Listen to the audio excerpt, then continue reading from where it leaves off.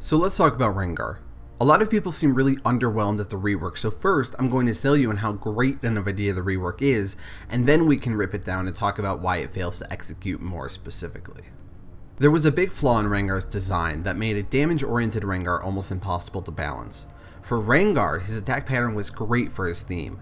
He would spot a vulnerable target, set up his ferocity and positioning, ult in unseen towards the target, and then jump in and go for the kill.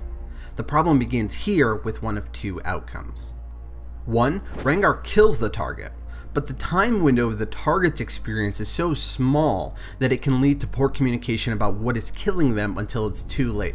This is frustrating and against the communication rules of League of Legends abilities.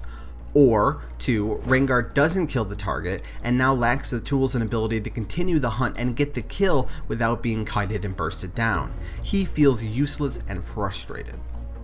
Because neither outcome is acceptable from a design perspective for all parties, there is no way to balance him to get an optimal outcome, and you have to back up and rework the champion.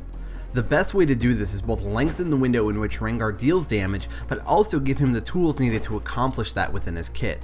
It's okay if he kills a vulnerable target, he just needs to take longer to do so. We want to aim for an almost Akali vibe where she is bursty, but also uses her stickiness to stay on targets long enough to burst them over an extended period of time. And so we have the Rengar rework changes. Let's ignore the numbers for now and just talk about how the power was moved around towards our goal. Bone Tooth Necklace only adds utility scaling, but no loss of stacks on death, and is built into a free trinket.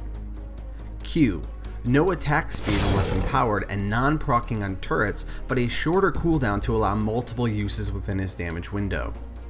W. The heal is nerfed, but the armor and magic resist now scales with champions hit. E. Skill shot with longer range and slightly better effects, lets us buff it for close range when it will almost certainly hit the target. R. Only gains movement speed when moving towards targets, moves the ferocity generation to post jump, as well as adding a large 5-second move speed buff post jump to allow us to stick on a target. This is the most important change as it shifts the damage over a longer period of time and lets us stick to the target with move speed. Great, so we widened the damage window and gave him more tools to work with, so now let's talk about why they don't work well. Wait, there's another change? Targets are alerted when Rengar is within 1000 range and stealth, but do not gain vision of him.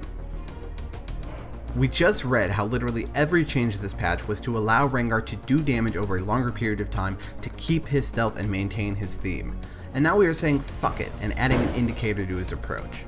Why do enemies know he's coming? Is he such a bad hunter that he makes a lot of noise? Did he catch Scar's cough and can't help it? Are we catering to the elderly players who will get too startled by something jumping from stealth that they need a pre-warning indicator? There are a million better ways to implement whatever this is supposed to do. There are no redeeming factors to this change. Please God, just remove it. Let's move on. Why don't these changes work? Well, we shifted a lot of power around, but we did far more removing than adding.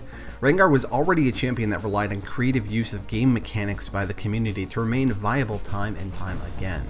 Now we are stripping that away and stripping power away from a lot of his kit, but only adding back in very little.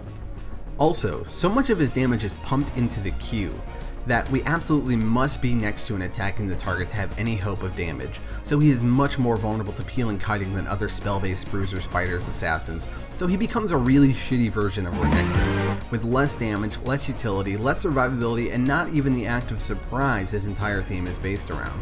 They even took power away from his split pushing, but I can't for the life of me figure out where they put it instead. He has one skill that scales well with AD, one skill that scales with AP for some reason, one skill that scales well with level, and one skill that does no damage at all. He is a clusterfuck of scaling and useless in all of them. Champions need a core competency to ever be taken seriously, and if they want to remove surprise single target damage as his, it's fine, but they need to replace it with something else instead of diluting him to nothing. The changes in this rework had a chance to be perfect for the champion and deliver him the power he needed while making the experience less toxic, but it was dealt out with such a scared touch that he ends up being a pointless champion in almost every regard. I was so excited for this change, but without the numbers to back it up, I'm just disappointed and have no reason to bring him into my pool of champions. Big shame. There are a few changes in the pipeline for Rengar, increasing the speed of Qs and changing the indicator. Seriously, just fucking remove it. But until we really define what he is supposed to be, he will continue to feel like a floppy, disappointing version of the Rengar we have known.